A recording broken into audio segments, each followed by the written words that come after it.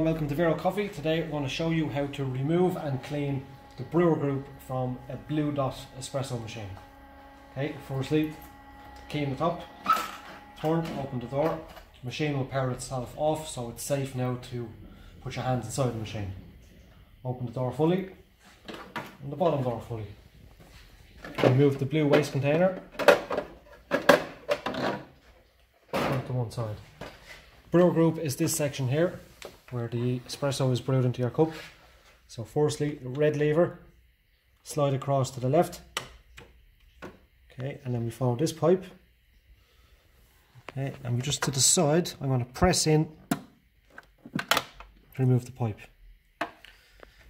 Now, the unit itself, in a downwards action, down, lift up, and it removes. So you can remove the brown pipe here at the side.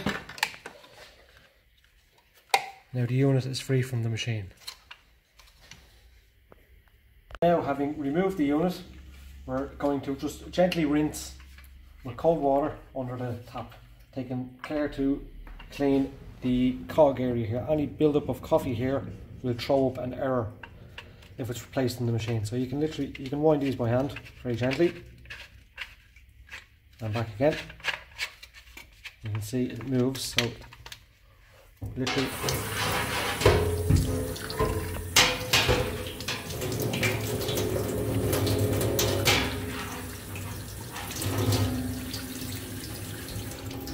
so we're just rinsing any coffee dust or residue from the brewer group.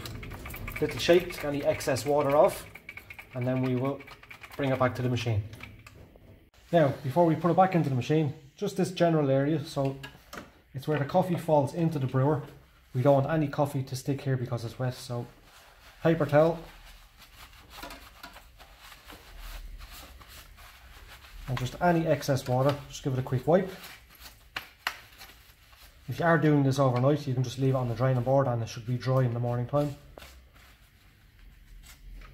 Okay, so if we look on the back of the group, we can see a grooved ridge going all the way across.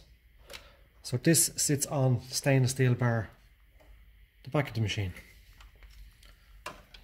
Okay, so we put our brown pipe on.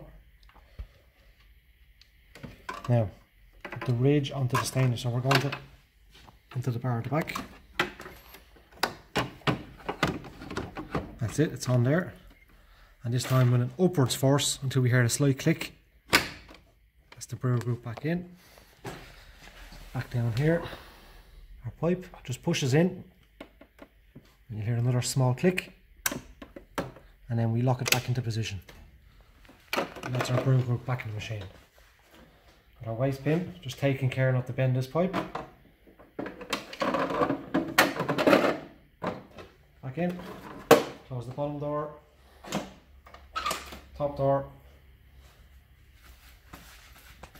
Machine will go through a startup sequence and we can turn it back on to put into normal service. We recommend we do this process at least 2 to 3 times every week prior to running a cleaning cycle.